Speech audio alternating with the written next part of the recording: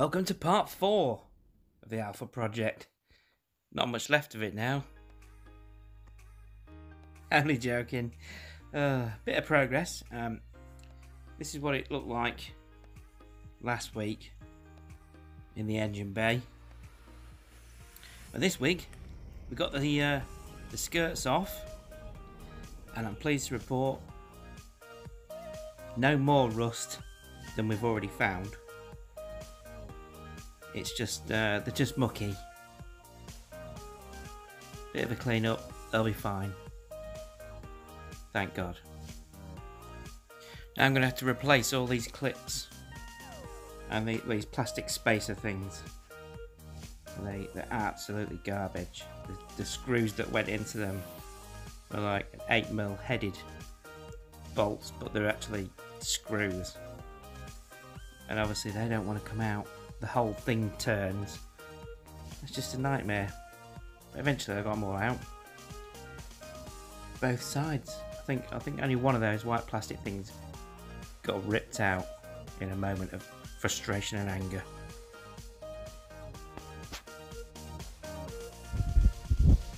Rust around this. I think it's like a big drain hole. Always rust around there. And there's another drain. If you pour water in the top of the front, it does come out of there. The floor's good though, which is nice.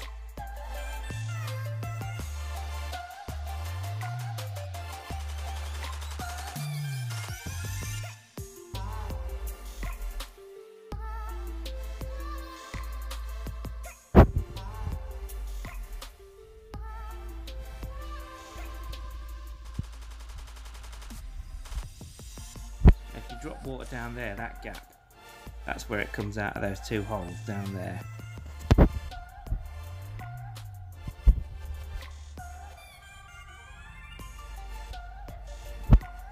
Trimmed clips and pipe clips off, fuel pipes and the brake pipes there, waiting to come off still underneath, just two unions to undo there. ABS pump is still in, brake master cylinder is still there for now, but it's all good. Those are all going to come out so we can get it all painted up and looking really nice. Now, interestingly, these fuel pipes are completely rotten on the black one, but on the red one they look, really mint. Now this seam sealant here, I don't know if it's supposed to be like this, or if it's been missed by the robot and has gone too far back. It's the same on the other side, just a little bit to the left of that seam. Now, unless there's a seam underneath there that I'm not seeing, but I think that's a mistake and the robots missed it. Maybe the car was going too fast along the production line, I don't know. I'm going to pull them off the black one and have a look under there. These captive nuts, all pretty good condition. Quite pleased about that.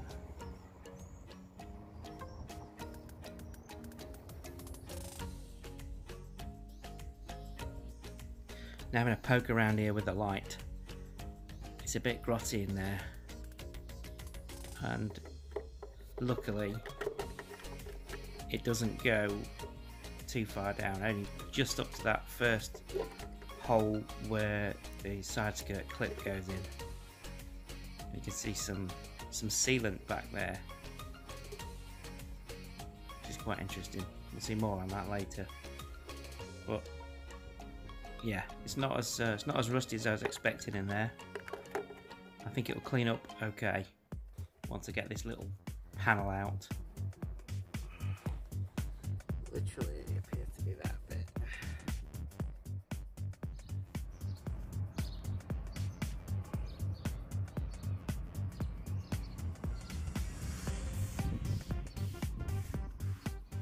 So we're taking all that seam sealer out, and we can see where the edge is now. I've given it a bit of a tease with a little chisel, get it started. But it's impossible to get a drill in there to drill them out. head on, so I'm just going to have to be a bit rough with it. So anyway, so where you can see I was rough with it, and I got that inside edge out. Nice. You can see that rust on the inner part of the outer sill. It should clean up okay. Here we are at the breaker. Don't judge me on that lifting mechanism. It does the job and it gets it high enough. That's all I'm bothered about. So let's get on with taking these bits off that we need.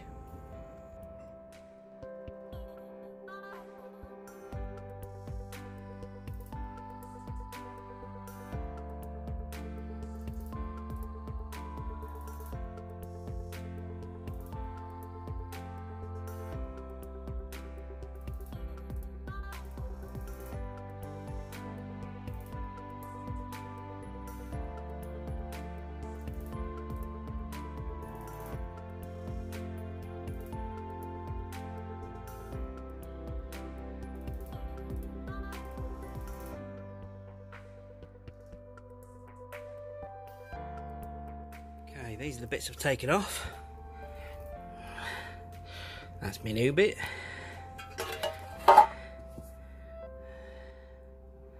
To weld into the red one. And that came off here. I had to cut that bit of sill out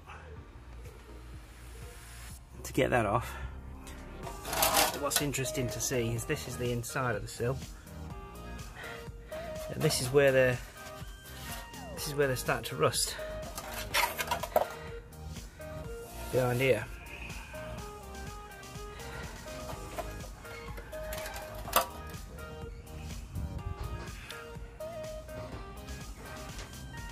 There's a nice bit of sealy stuff in there with some plastic clips in it. That's quite interesting.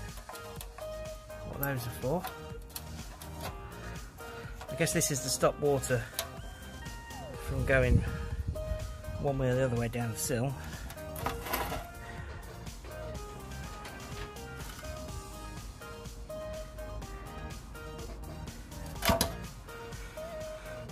And that's it there. And the other bit I needed to cut out was this piece from that, which has come out of there.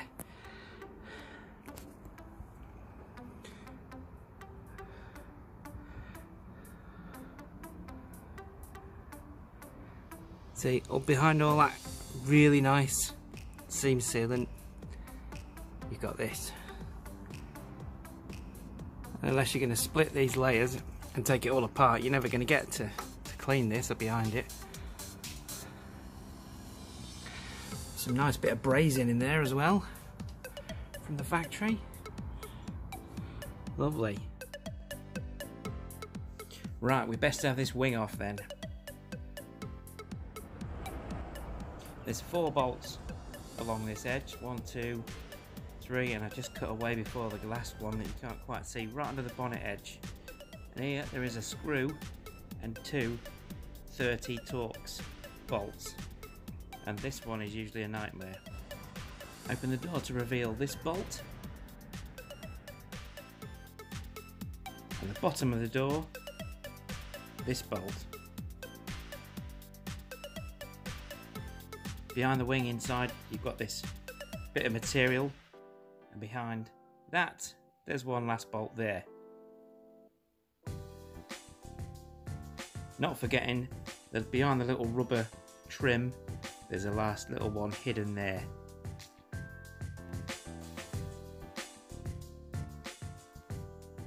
Now, I've always found it just as easy to take these 2 bolts out and just massage the bonnet forward or up or just out of the way to get the bolt that's directly underneath where I'm working there.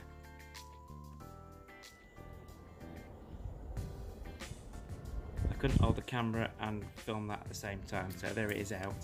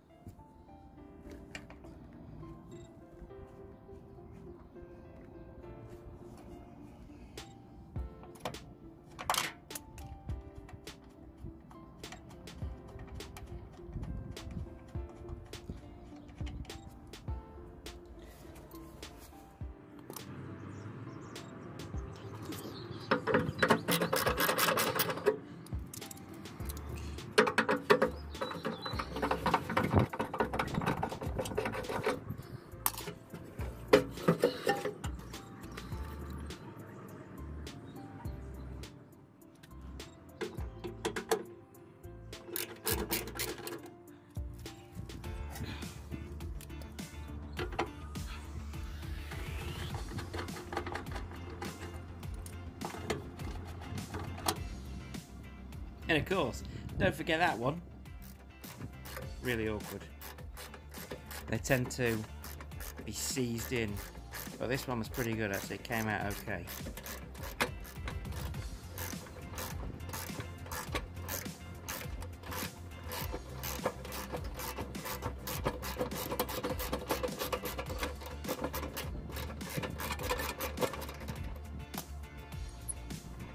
Top tip time.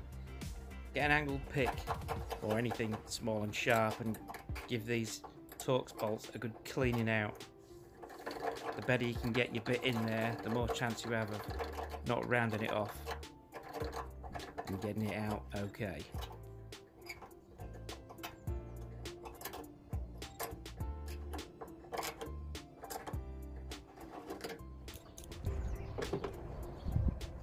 I thought this was going to shear, but it didn't. I'd already given them a soaking in some generic penetrating fluid. It came off okay.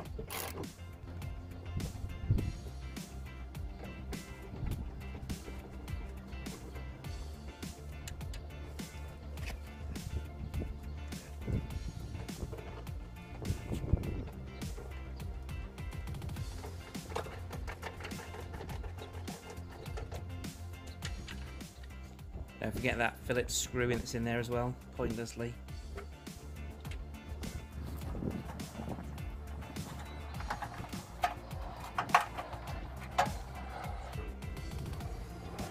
And this is where you find two more Torx bolts, there and there.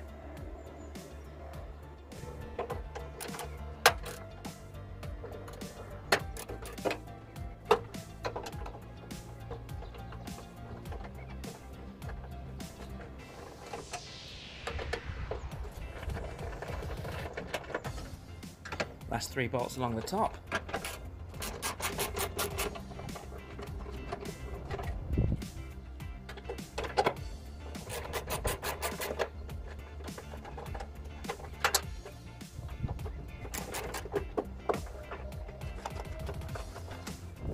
And you can just simply pull it away. No adhesive or anything. Sticking it down, so that's pretty good.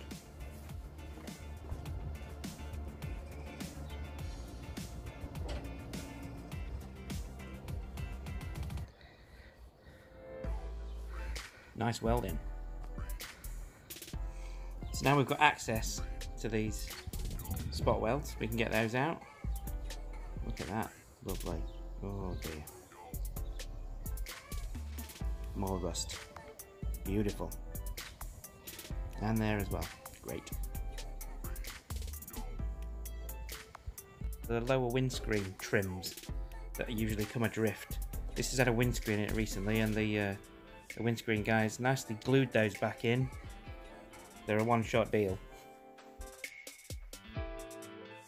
This knotted wire wheel for the grinder is an amazing tool for taking off rust and anything. It's really good. It reveals our spot welds nicely. I didn't film the drilling out of the spot welds because I couldn't be bothered.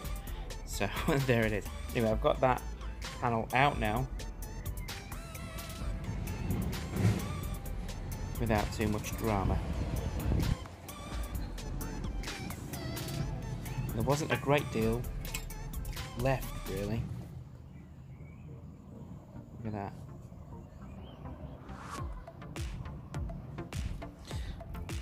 This bit of sealant just fell out with it, look.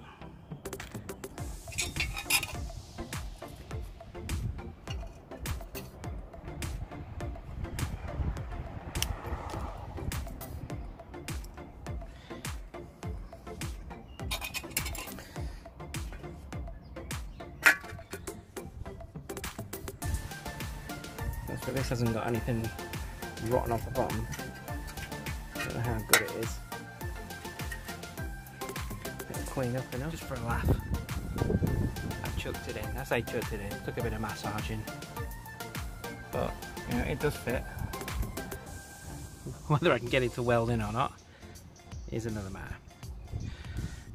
But I think I will definitely put a hole in it with a grommet in, so it can be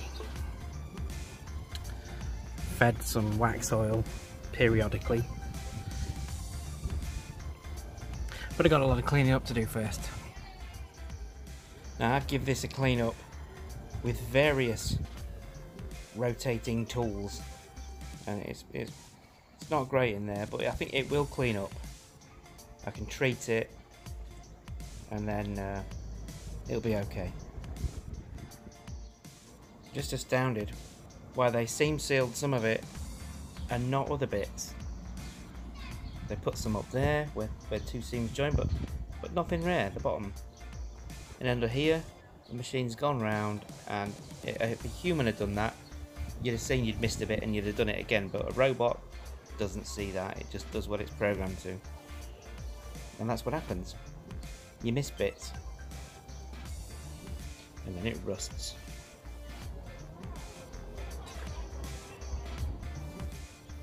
So there you can see where the seam sealer was, and the metal's nice and clean. That's not failed, but just here there's spot welds. It failed under there, and there where it's never had any seam sealant, you can see what the result is, especially this bit here. I mean, it's just why have they put it there and not there? But they've put it there. It's crazy. So when I've cleaned all this up everywhere and cut that piece out, welded that new piece in there, got it all down to bare metal, all cleaned up everywhere, all up there, the lot. It's going to get some 2-pack epoxy resin in there.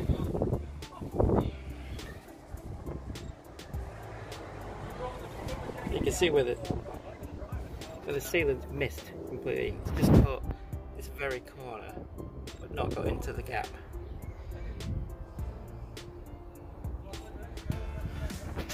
So it's all going to be like new, a nice shiny Rosso. On the black one,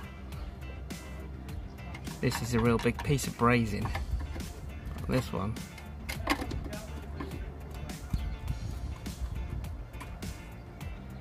not even attached. So remember, this area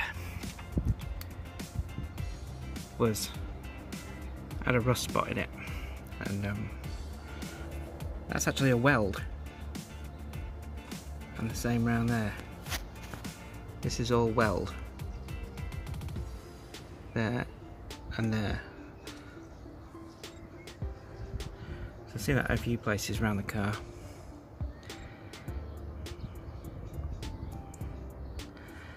But it'll clean up. We'll get it all down to bare, get it nice and clean, get it all repainted. It's gonna look nice when it's finished. Especially that bit under there. Look at that. This is the subframe from the black one, which was in pretty good condition when I got it. It's not fantastic.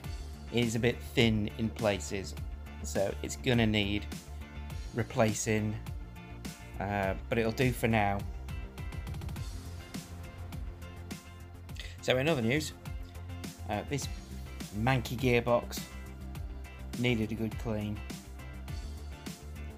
It was filthy. The F40 gearbox that you get in these 2.4s is the better gearbox of the two that were fitted in the front wheel drives anyway. Minging.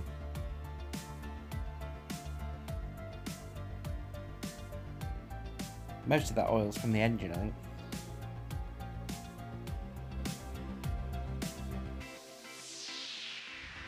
Bit of gearbox cleaning. Pretty grubby. It's a good idea to put the shafts in if you can. Stop any water or nasties getting in there. It's not come up great, but I I didn't get to use my generic degreasing with a stiff brush. It literally just got jet washed most of the crap off it. This has been a bit of a longer episode than usual, 20 minutes rather than 15 minutes. But there's so much I've got to get in. I've edited loads out just to try and keep it condensed. I'm not going to try and predict the next episode or what's going to be in the next episode, because it could be anything. But remember to like it, remember to subscribe if you're not already, and then you won't miss anything, especially if you press that little bell button. And now we'll see you in the next one. Thanks for watching.